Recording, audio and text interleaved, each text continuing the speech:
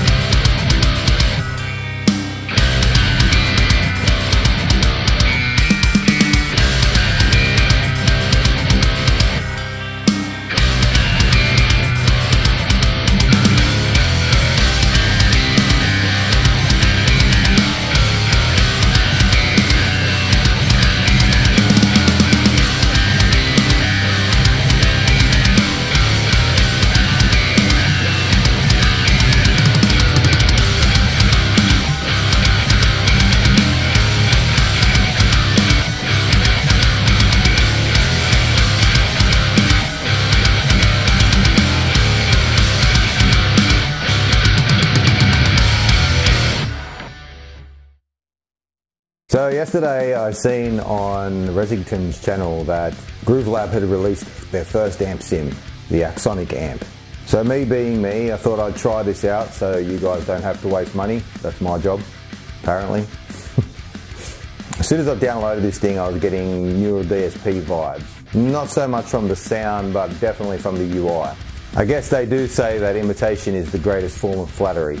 So it comes with the usual stuff. You got a noise gate, a couple of drive pedals, the amp obviously, a cab section, but it only has two mics, SM57 and 421. I did notice that when you play the standalone version, you can't have it in stereo mode, so you can only have one mic, which is kind of irritating because I like to blend mic. You can use your own impulse responses, which I'd probably recommend with this because the cab section that comes with it doesn't sound the greatest. It does have some post effects. I wouldn't say they're neural DSP level, but they're not bad. They're not exactly, you know, fantastic. The reverb's a little sort of bland. Doesn't really stand out to me at all. So the biggest problem I did find was I have a pretty decent computer, which you can see sitting right here. I can run most programs. I have a lot of processing in my DAW when I'm doing mixes. You guys have probably seen that. This thing actually brought my PC to its knees. So they obviously have some updates to do. I could only have literally, in the song you just heard, I could only have literally 2 instances of Axonic Amp in it, and it was struggling, like really bad. I was getting pops and clicks, and the Reaper actually crashed a couple of times because of it, which I've never had a problem with before. Yeah, I'd probably wait a little while if you have any interest at all in this plugin. But right now, as of this video, I would not recommend buying it. I mean, at the moment it's only $20, but there's $20 you could spend better elsewhere. I mean, even Bogren has a big sale on at the moment, and it's not much more for, say, one of their BDH amps, which is, you know, they're fantastic. They sound amazing, really light on the CPU too. So I mean, I struggled to get my mix done because I couldn't really listen to my mix that much, because I'd get like, you know, 10 seconds into the mix and it'd start crackling and popping and causing me problems. So I just sort of mixed as best I could. So yeah, don't expect that mix that you just heard to be the greatest mix I've ever done, that's for sure.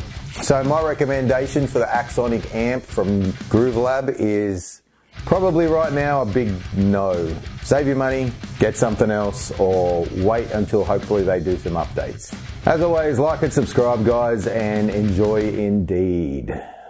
Thanks, guys.